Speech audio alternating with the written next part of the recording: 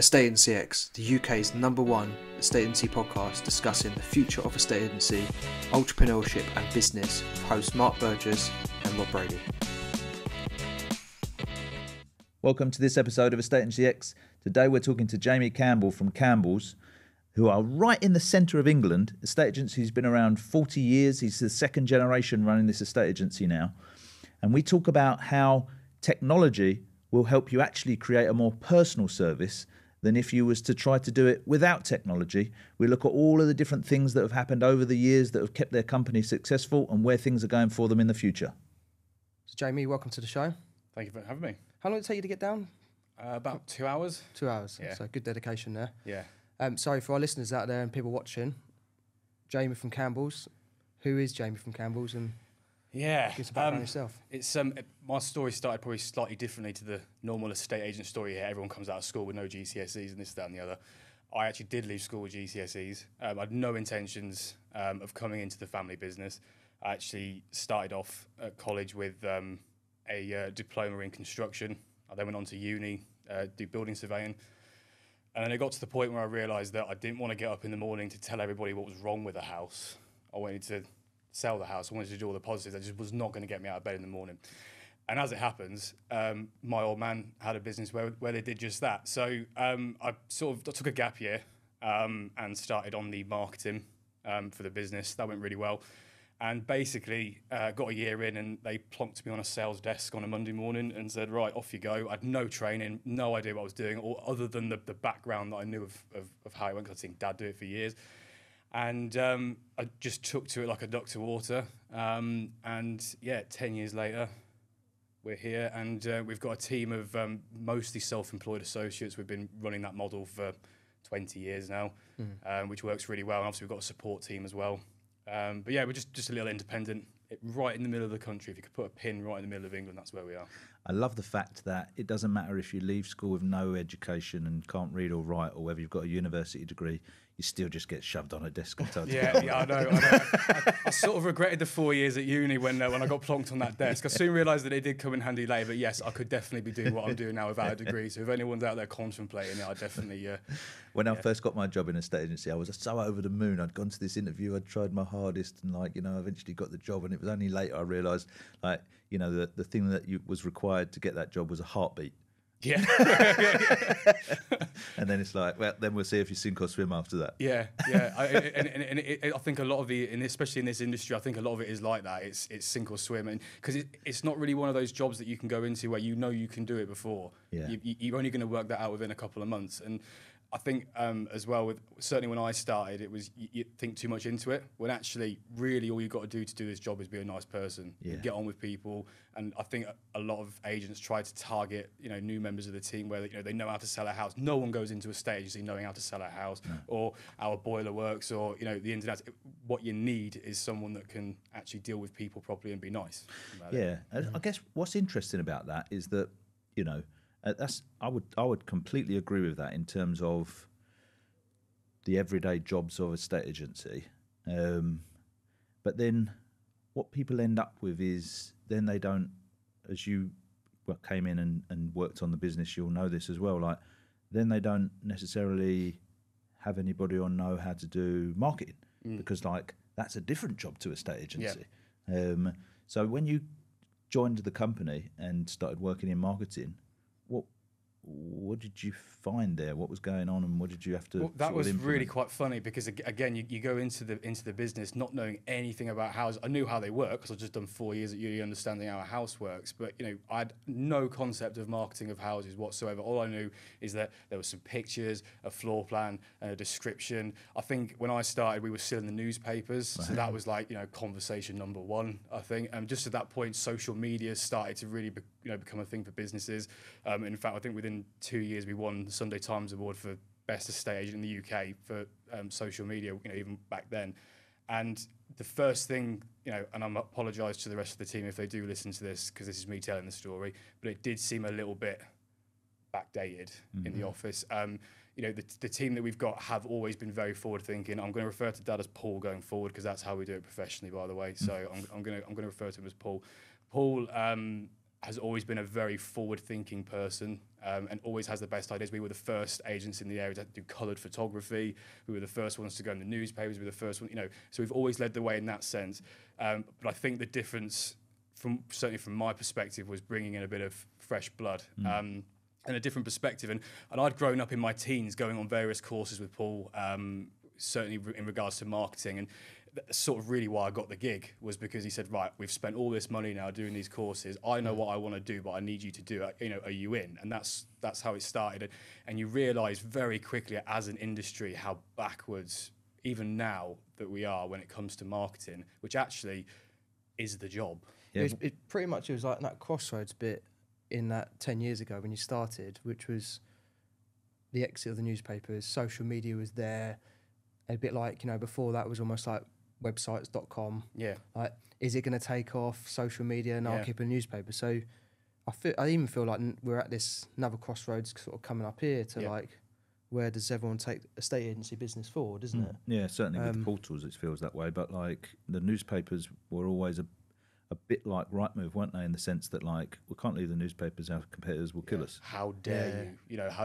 When we did it, I mean, it was uproar in the office. Is that how can you even possibly? Yeah, we'll never win another listing. Yeah, that's right. Yeah, and we've got the same problem now, because don't get me wrong, I'm not in the anti-Rightmove brigade or anything like that. But if any estate agency business that's going to survive in the next 5 to 10 years has got to accept the fact that the portals may or may not have the same impact that they have done for the last 10 years. Yeah. I do feel like interestingly, even though we're talking about, the industry pressing forward in terms of marketing, I do think we're going to do a full circle. And I do think it's going to go back to how it was, as Mel Mann says, back in the 80s, where it's going to become personal again, but with technology.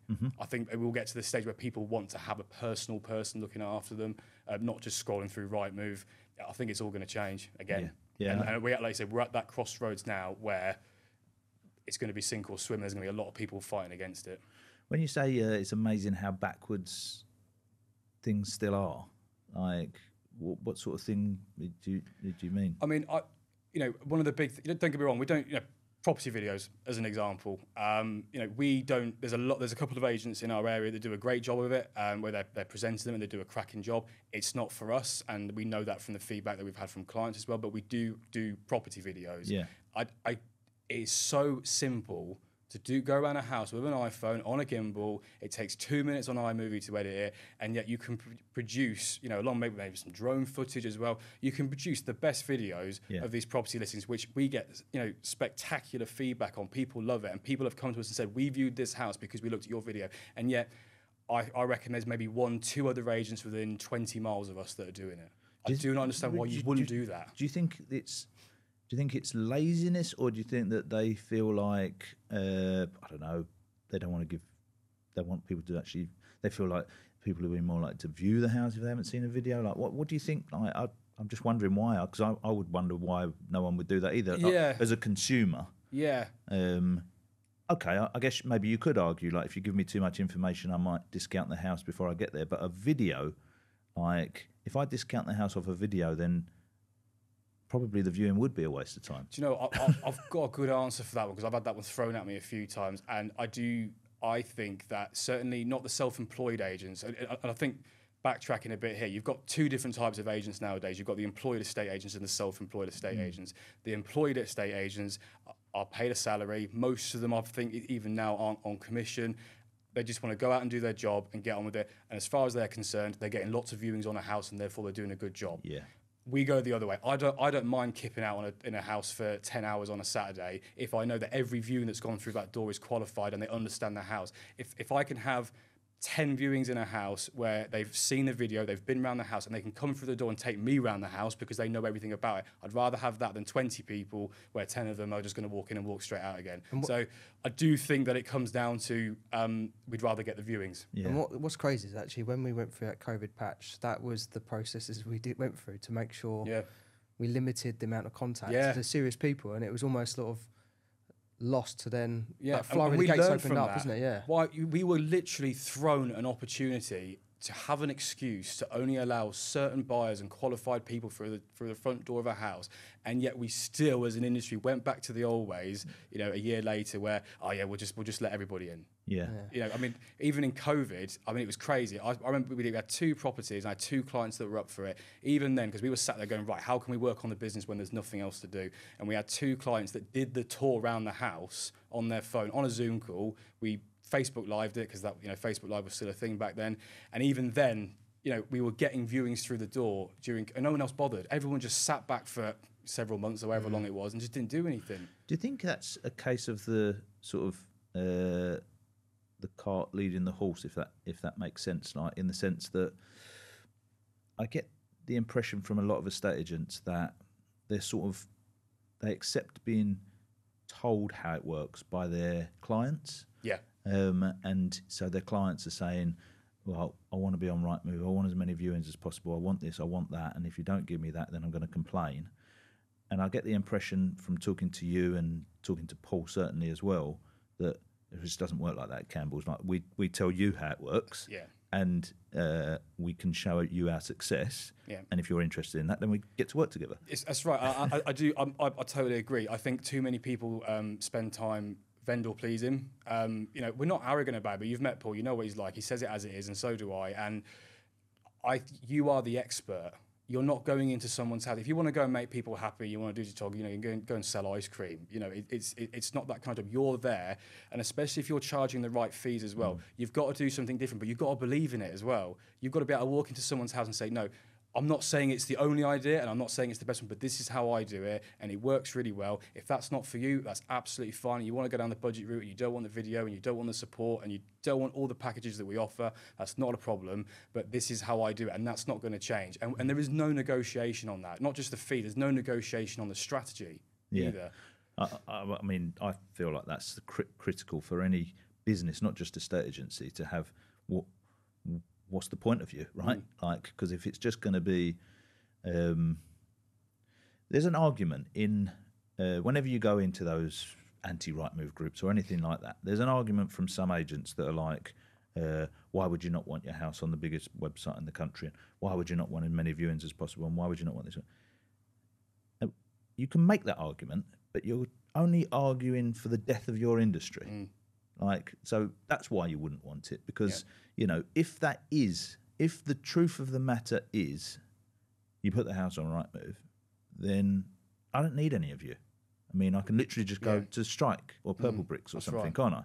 So if that isn't the case, if you believe in any part of your body as an agent that isn't the case, then you need to make an argument for it. It's also it's what you do with the data as well. Like Rightmove and Zoopla are on the market. They're all great as data feeds. It's great having that, but what are you doing with it? And you've got to have the right setup and strategy at the other end when that lead comes in. And we've got methods for everything. I mean, even down to you know, if someone books a viewing in through Rightmove, the phone call when we first ring the inquiry, there's an entire script for the information we want to get out of them. Before we do the viewing, they get a text off me to confirm the viewing. So by the time, even not just valuations, but viewings as well, by the time that buyer has turned up, we're already busy mates. They know who we are. And that's part of that strategy. Whereas I think anyone that doesn't believe that there isn't a place for these portals in the future are the ones that are just relying on it. And that's it. You can't just take an inquiry from Rightmove and sell a house. It doesn't work like that. It's what you do with it as well. Yeah, plenty of agents have tried and plenty of agents have failed, right? We know it's not working, and I'm not going to turn this into a conversation about knocking the online agents and stuff, but the data's there that they have dramatically decreased their market share in the last 12 months. Yeah. And every person, I don't think I've ever actually met a person that's gone on with an online agent and has said afterwards, my God, that was an amazing experience. I'm interested to know how you guys do the self-employed model, because, you know, a lot of the more recent self-employed models, let's say, yours one's been around a long time, so we'll dig into that in a minute, but a lot of the more recent self-employed models like talk a great game and then you dig into the numbers and it's like, you know, there's this sort of magic number band around of earn 100 grand a year, isn't there? And like, you know, you dig into someone's webpage and they've got sort of 3 listings for, you know, 45 grand each, and you sort of think, well, you're not going to earn 100 grand a year. That's right, for a considerable amount of time. Yeah. And it seems like it seems like there's a little bit of a sort of, I don't know if pyramid scheme is the right word, but it seems like there's a little bit of some people can make some money out of it, but probably not the person who was hoping to make money out of it. So how do you guys help someone actually earn some money as a self-employed agent? I mean, again, it's quite an easy one to answer. We run the office like a traditional estate agency. So for all intents and purposes, the rest of the world, as far as they're concerned, we're all members of staff. Right. Got it. The problem with the self-employed agent model is that a lot of them are out there on their own. They've got the marketing, and that's great. But I feel like sometimes it's sold as a dream that you're going to earn 100K a year doing 3 days a week. It doesn't work like that. You know, if anything, if you go on our website and you look at the page that talks about being a self-employed agent, it's the complete opposite. In fact, it puts people off. We've written it like that deliberately, which we may have to look at changing in the future because it is harsh. I mean, it very much makes the point. You can do 100K if you want, but you've got to put the hours in. Yeah. I mean, you know, we've got guys in our office that have been doing this for 10, 15 years. They've got families, they've got lives, yet they are still plugging away 10 hours a day and do it. But that's because they're passionate about it and they want to do it. There is no point in trying to do this job if you're going to do it part-time. It's impossible.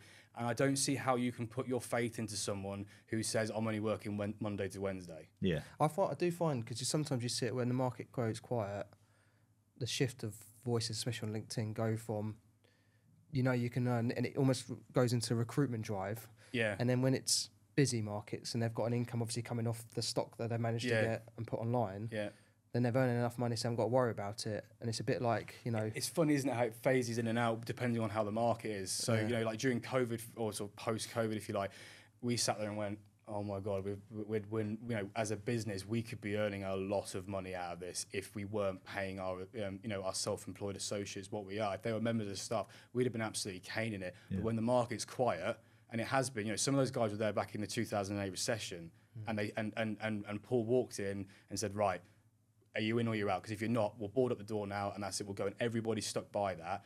And that I think is the difference. You know, you have to accept the fact as a business that there's going to be times where, okay, we could be earning more money out of it, but we've got a happy team. They're earning the right money, and it doesn't matter whether the market's quiet or busy. We're operating it like a traditional estate agency, and therefore we'll pull through it. If you're trying to get through a quiet market on your own, it's not going to work. No, I think that's a critical point as well, isn't it? Because, you know, the self-employed model, there's nothing wrong with it, like in the sense that I feel like the people that would like to do it they've got a little bit of an entrepreneurial spirit in the sense that, well, what I certainly find as an entrepreneur and many of the others that I've found is that they don't really like necessarily having to follow all of the rules of another company. So they like the idea of some flexibility, these people, but, you know, obviously haven't got the resources to go and set up an estate agency on their own, so they're going down a different route. But the danger with that is if you have an entrepreneurial spirit, then you probably are going to not necessarily turn up and do the right things at the right time. Yeah. And you may do 3 days a week. You probably won't. You probably do more, but you're still going to lack a bit of structure. So what you're talking about sounds like an environment whereby, okay, you can have the benefits of the earning of the self-employed model, but you still work within a structure to be a successful estate agency, and the company will do the marketing to get the listings, and the company will do the admin, and the company will pay for, you know, the software and Rightmove and all of that sort of thing. So that's a nice blend of the two. I was thinking about this the other day, actually. We're not really at Campbell's as a business is a lead generation tool, if you like. We're supplying the data and the clients, and our guys are the ones going out there and, you know, that taking on the clients and deal with them themselves. And I think that's the way to look at it. And I think part of the problem is that people look at the label of being self-employed or being an entrepreneur or being a business owner, and they automatically assume, great, I haven't got to work hard. And it's like any time when you're setting up a business, it is hard work and it is a graft. You know, and we're taking that bit away from you. That we've done that bit. We've got an established business. We're 40 years old next year, so we've got the branding in the area. You haven't got to do all of that. You've got a team around you that can support you as well. But if you are gonna slack within that team and you're gonna be that one cog in the wheel that's only doing 3 days a week and is not really working, you don't fit. Yeah, no, absolutely. We're not trying to work everybody into the ground, but, the proof's in the pudding. You will earn as hard as you work. You are not going to earn 100k a year, and some of our guys do earn 100k a year, but it's 6 days a week. Yeah. You know, but if I was on holiday last week, I left, and even though all of my clients are my clients technically, and I've been looking after them, everybody in that office knows exactly where that client's up to on their journey. And I could walk away from that, as could any of our guys in our office, come back a week later, and it's not like you're kind of, where have you been for the last 2 weeks? You know. And what boundaries or rules do you have around? So we speak to a lot of agents, self-employed agents that might have come through in the last sort of few years, and they're obviously not as experienced with you guys doing it for so long. So they're in that new phase of, we've created a brand. Usually it's 2 people have created a self-employed model, and then they start to recruit people in. Yep. But what they don't realise is the 2 people were the people who trusted each other, and then they're creating random strangers in. Yeah. And then they get frustrated because some are following through with the processes and keeping it remained in the brand, and there's got a few stragglers. They think, oh, that was a bad move. I've given them like a patch, and they're destroying it. So how have you managed to do that for anyone who's new into the game and is thinking, right, this is something I need to look down? Yeah, it's and I think I can't remember which one I was listening to with you guys the other day, but somebody was on saying about how it's a bit like having multiple offices. So you've got photographs in different offices, for example, and if the quality is not the same, it's damaging the brand. And we do have that problem. Because our associates do have a lot of freedom, like to do what they want, and that's how we like it. But we do have rules that you have to follow, and my rule is very simple: come in and do it our way, and then figure out how you want to do it later. I'm more than happy to have an open conversation about how you want to do it, because that's what makes you you and unique, and that's why you're in the team, right? But to begin with, can you please just do it the way we've done it?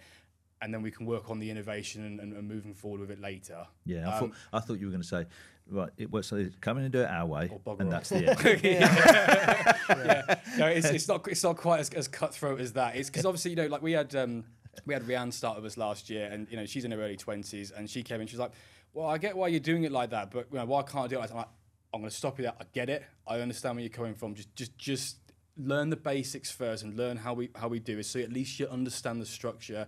Then by all means do it, as long as you're sticking to the brand rules and you're sticking to how we do it as a company, because we're a team. So we invite the change and the difference. That's not a problem. But if anything, I'd say in our office, most of the team are, well, we've always done it this way, so we're quite comfortable with that. So I want people like Rianne coming in and saying, right, well, that's cool, but I want to do it like this. And she's flown out.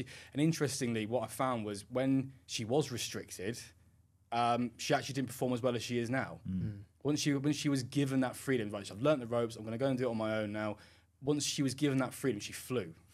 Interesting, like something that we did quite a long time ago, which might be useful for you or for anyone else listening with that sort of thing, is like to create how-to guides for things. Yeah.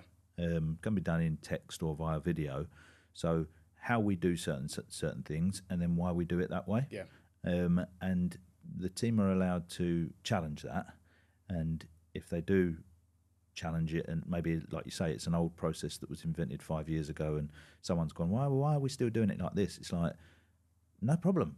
You can change it, and you can update the whole guide, and then we can all do it a different way. Yeah. Rather than just one person going, that seems a bit out of date, I'm going to do it differently. I think the important thing is that from a branding point of view for us, that to try and keep control over. It's a bit different when you've got a team of in an office where they're all employed and they're quite happy sitting there doing as they're told. When you've got a team of people that do have that freedom to think outside the box, that's cool, but we've all got to follow it. So if someone comes up with an idea, goes, I'm going to do it this way, share it with the team. If you found a certain prospecting method that you're using, or you've like the other day I found an app on the phone that helps with floor plans. Oh, it's a game changer. I'm a proper tech geek, so I was all over this, and I just happened to meet my drone guy in a house. He went, mate, you got to see this. So the first thing I'm doing next week is going in and going, right, I'm not saying you have to at this point, but this will change your life, and you've got to share it with the rest of the team. Whereas we have had members of the team in the past, and I'm going back, must have been 8 years ago now, where they were coming in and they were doing their thing and they were doing it well, but they weren't sharing. Yeah. And if you're not prepared, we're sharing our knowledge with you. We've got, a ridiculous amount of experience and knowledge in that team, and we're sharing with you. We've got you off your feet. If you're then going to find a strategy or a method that works really well, you need to share it with the rest of the team. And that's, I think, is the self-employed model with us that works compared to others. And with your partners or the self-employed people, are they allocated areas? Or? Yeah, good question. So I won't go into the ins and outs of how exactly their commission is split up. You told me before about this, and oh my God, it's like I gave you a headache. So the bottom line is we're in the middle of the country, so it's all villages and towns and stuff. So basically, when you come on board, you're given a certain amount of chimney pots, and I can't remember what it is now. It's like 1,500 chimney pots or something like that, which is a village basically. So I have a village, Crick. And I'm allowed to sell houses in that village. And that's in the agreement. That's how it is. Mark's got Braunston, Amanda's got Weedon. We've got, everywhere else is a whited out area. So, and then what we do is we take, and this may change in the future, I don't know, but it's worked for us for the last 10 years. But how we've done it is one person takes charge of the office every day. So we take it in turns. That day, 9 till 5, you are in charge of that office. Warts and all. So any bad things that come in, you've got to deal with it and give it to the relevant associate. Any leads that come in. So bad phone calls, you go like, no one's here. Can you phone back tomorrow? I can't do it. No, sorry. Yeah. Mondays usually I'm not here tomorrow, so call them. Yeah. That's where I think the teamwork works really well, because you have to be that support for the rest of the team. Like they're all out going out and doing their appointments and everything. You are the backbone for that day. But your reward for that is that you get the leads that come in. Obviously, if something comes in an associate's area, you have to hand it over. But you get, I think, works out about, if I pass the lead to Mark because it's in Braunston, I get 7.5% of that fee just for passing that lead over to him. But my job on that duty day is to qualify that lead, ask all the right questions, so that when Mark goes through that front door, because it's in my interest to make sure that we've won that instruction before we even walk through the door. So I might get 500-600 quid out of that. And it actually works quite nicely, because you think about traditional agency, like having worked in that office environment before many years ago, you get negs that are booking viewings for other negs because you're like, I don't want to do it. I can't be bothered to do that. Or they're doing a viewing. They're not sold. You can do that. They're viewing, so I'll tag it on. Yeah. And then that person's going out and doing the viewings, and when we started to look at the analytics of this, when I started to look at let's look at the negs, I was like, you're not selling 20 houses a month. What we've noticed is you've taken 18 phone calls for people wanting to view, and about 15 of them you're not actually taking around viewing. That's so right. You're not even doing any of it. You're just basically a receptionist taking details and booking in an appointment in the calendar. For someone else. Yeah, for someone else to do. Yeah. That was the argument. And that other person don't want to do the viewing either. They just sort of open the door and go like, can we go now? In theory, probably not in practice, but in theory, you could walk into our office, sit on the phone, generate leads over the phone, and you could actually make a living out of doing just that job. But it's not going to work. And you will get hung, drawn, and quartered in our office in the Wednesday morning meeting if it comes to you're passing over leads that aren't any good. It's a bit of banter in the office. Like you'll get publicly flogged for it, but nobody does it because we just don't do that to each other, and it is about the teamwork. Yeah. So you won't want that done to you, so it's not going to go around. So another question on that, with regards to something like a market appraisal booked in. Is that a similar process? So if someone calls up and wants to book in for you say Mark in another patch, do you have a certain process of how that's conducted and how that's done, or does it get passed over for that person to call them up and sort out themselves? So it depends. I mean, I'll turn that one around and let's say that someone's booked one in for me. Yeah. You've seen my questions on life cycle, which I need to change because if anything, there's too many of them. We go into a lot of detail, but I want to know your inside leg measurement before I'm coming through your front door. And, if there's any information on there that's not good enough or it's not qualified enough, I will not go through that front door until I'm happy to do so. So I might phone the client up and introduce myself first. I know you spoke to Mark yesterday, but I'm the one coming out. Nice to meet you and all this. And more importantly, I'll drop a text over. It's got my profile on the website on it. It's got my contact card on my iPhone, and they've received that before I've gone through the door, and I get a lot of good feedback on that. Other guys in the office have got other tactics that they use. I try to encourage people to do it my way. They don't have to, but that works really well for me. But at that point, that is my responsibility now to look after that lead.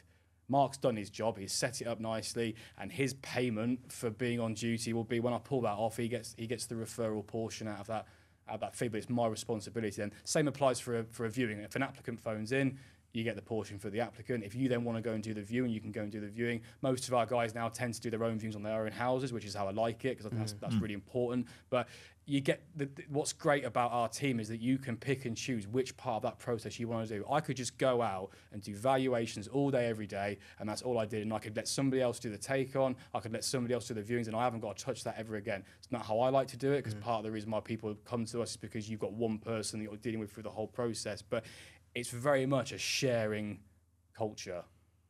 What do you think? Actually, before I ask that question, I've got to ask you something that our listeners might be thinking. The floor plan app. Do you remember what it's called? Doesn't matter. If you don't remember, I can put it in the show notes. I'll pull it out quickly now, shall I? It's it'd be worth anyone downloading it and just having a play with it around their house. Honestly, I was all over it. Because I was thinking, so it's called Polycam. Polycam. So it's £70 a year.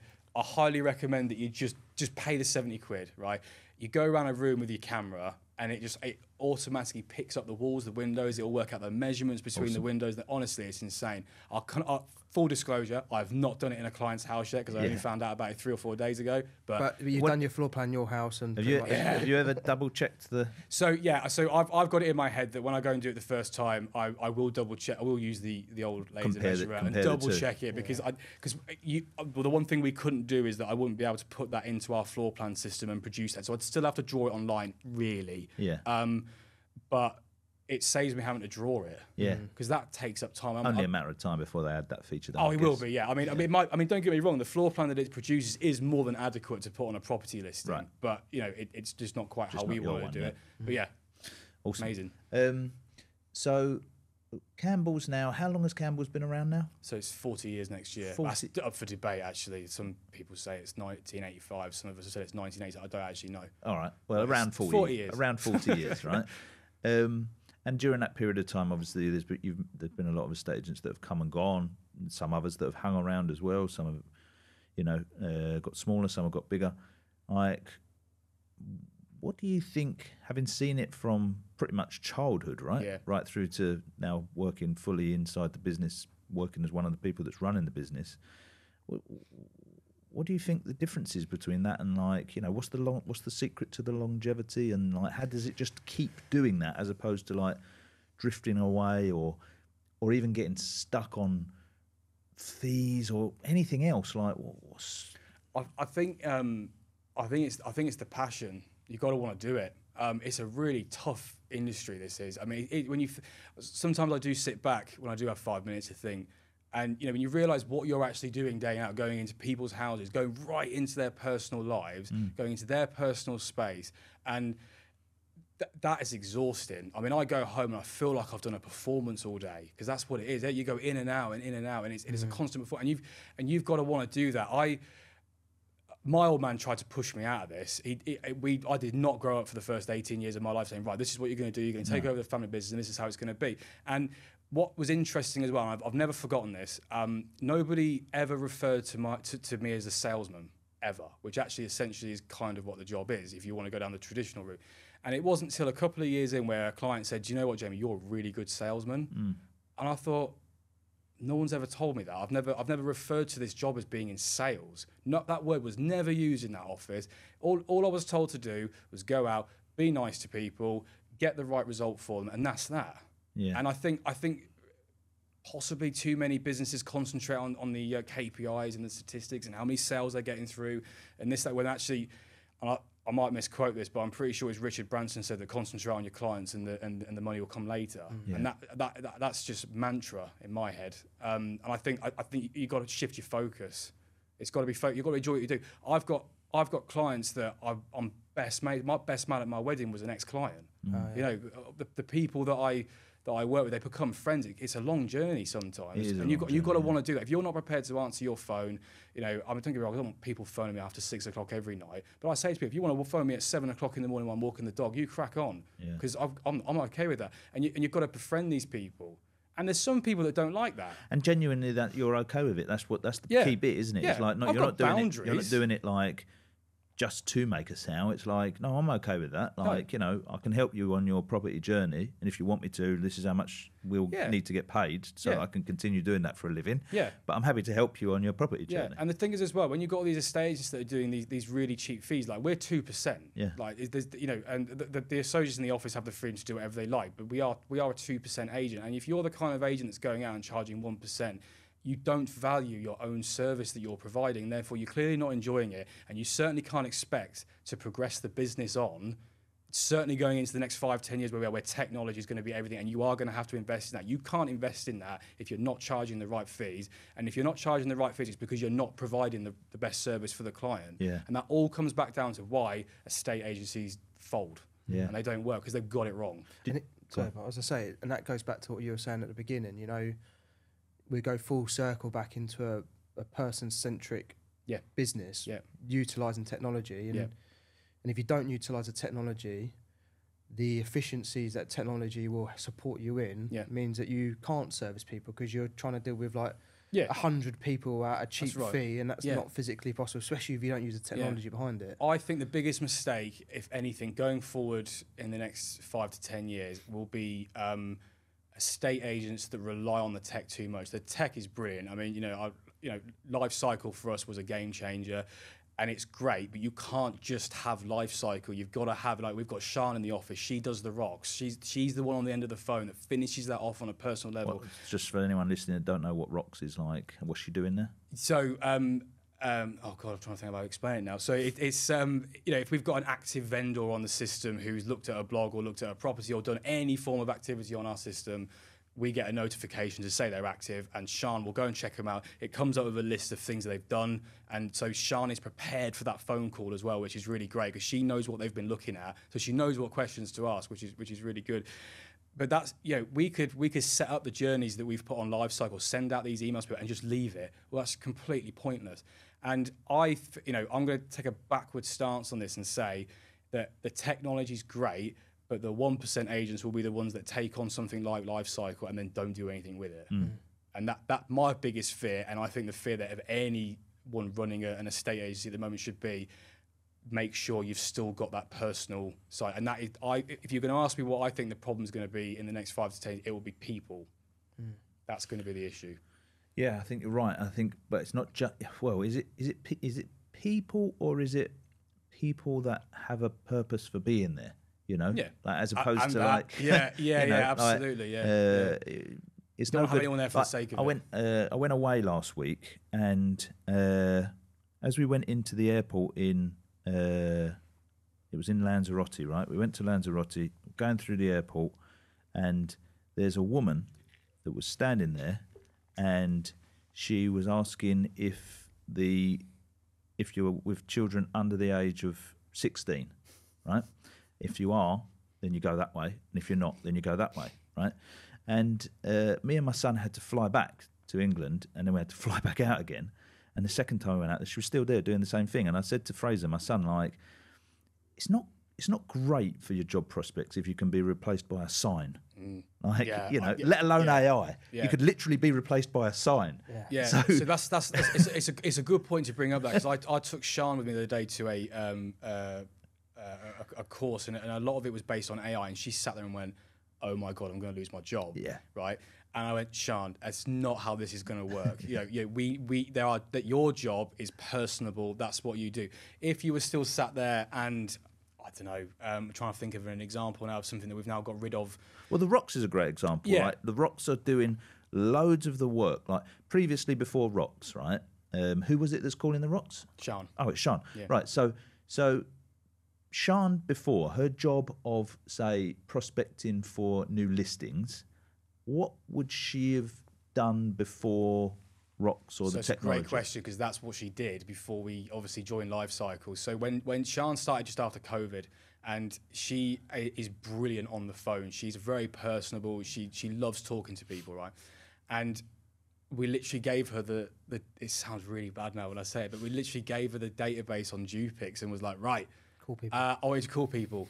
No notes, nothing. We'd left it in an absolute state, like before COVID. Like, well, nothing was up to date. And Sean is, well, there's no other phrase. What, she was cold calling. And she was literally cold calling what, old valuations, Oh, or yes, just anyone. And anyone that was on the list as a vendor was getting in our area was getting a phone call. And what would she say to them? Exactly. And the worst part about this is that, and this is where life cycle has helped as well. And people don't even think about this. She was losing the passion for it because she was getting a lot of F-offs. So she's dying on the phone. Yeah, so she was hating it. And it's a shame because when you get someone like Sean who's really good at it, you really don't want to let her go because she was But this really is great good. because this is a great example for people listening of, like, you know, how AI isn't going to replace their jobs, right? So she's on Dupix and she's calling anybody that's a vendor because that's as good as we can give her, really. That's all we have. She's losing the passion. She's wanting to kill herself and potentially thinking this job ain't for me. Yeah. Even though she's great at it, but she's not able to prove she's great at it because she's just getting voicemails. Yeah. And then switch the life cycle and the technology is now doing the job of sifting through all that data. Which means that she's got more time to make more phone calls because half the battle then was her working out whether to make that phone call or not. But it's sifting through it, and what it's doing is it's going, yes, all of these 5,000 people have got the tag of vendor, but let's immediately say, well, these 3,000 haven't done anything online, i.e. haven't been on your website or read any of your emails or any of your social media recently. So let's put them to the side for a minute. Okay, there's another 2,000 here that have been reading stuff, but some of them haven't been reading anything for, 6 months or more. So let's put them to the side. So then let's narrow it down to, here's a bunch of people, maybe 15 people, that in the last 14 days have been reading some of your content around what to do if you're thinking about selling your house, and our vendors have got a house to sell and either have done an instant valuation maybe or a full valuation, and put them in a list for Sian and give her the background as to why we've put them in the list, and then she's going to call them, right? That's right.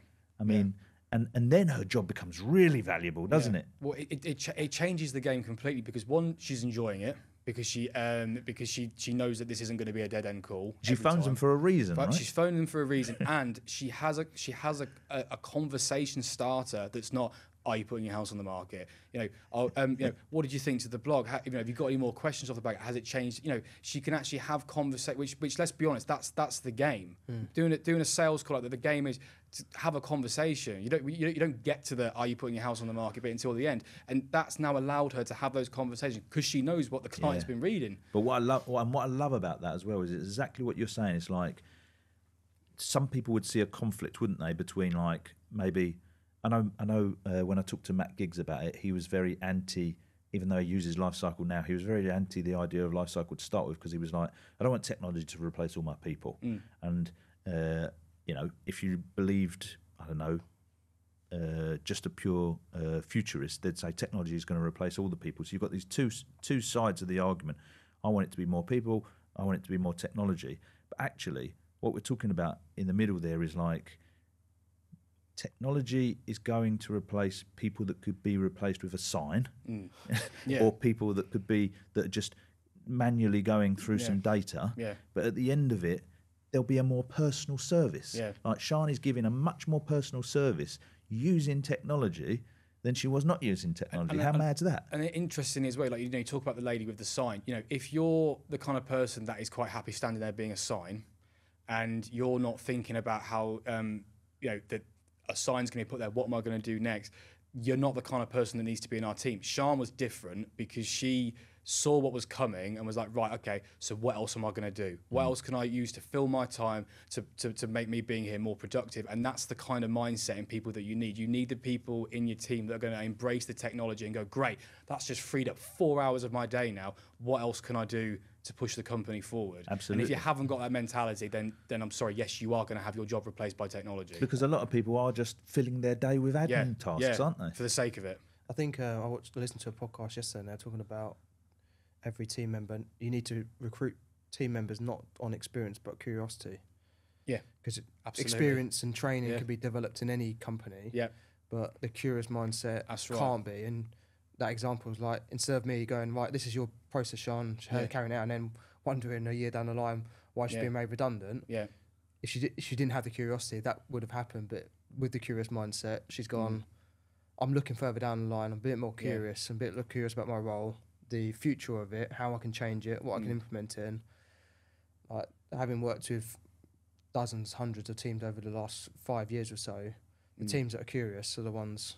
Yeah, I don't care how you do it, as long as you're open to the idea of doing it differently. Yeah. I'll give a just completely offhand a different example. So I've got 2 daughters, and one's 2 and one's about to turn 3, one's about to turn 2. And when they went for their first year checkup or whatever it was, and they were trying to work out whether she could count to 5 or whatever it was, and looking at shapes and things like that, they weren't interested in what she knew. They were interested in her ability to learn, and can she do it, and can she do it again? And that's taken away from us, I feel, when we go to school and things like that. Yeah. You're taught to, this is how you're going to do it, that's it, and nothing changes. School curriculum probably hasn't changed in the last 100 years or whatever.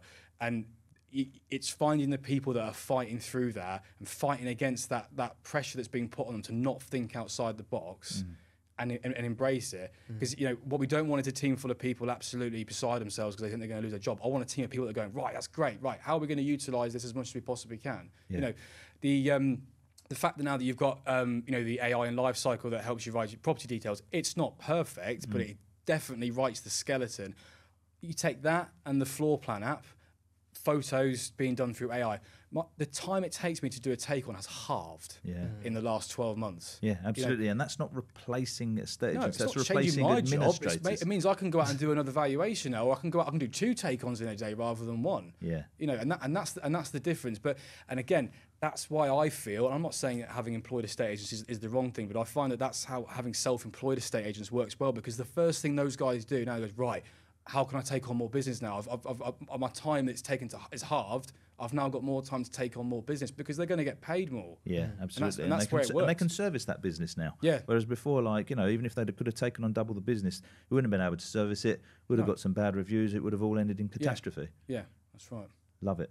Any other questions, Rob? No, I think you're really good. Really enjoyed this episode. Yeah. Appreciate it. It's nice to openly talk about it because you don't get a chance to very often. Brilliant. Thanks for coming in. You're welcome. Thanks. Thanks for listening to this Estate Agency X podcast. Can you make sure that you're actually subscribed to this podcast channel if you liked the content? It helps us massively to get better guests, and it just helps us generally. So you might think you're subscribed, but just have a double check whatever your podcast platform of preference is, that you're actually subscribed, and then that way we can continue to grow the channel and get better and better guests for you.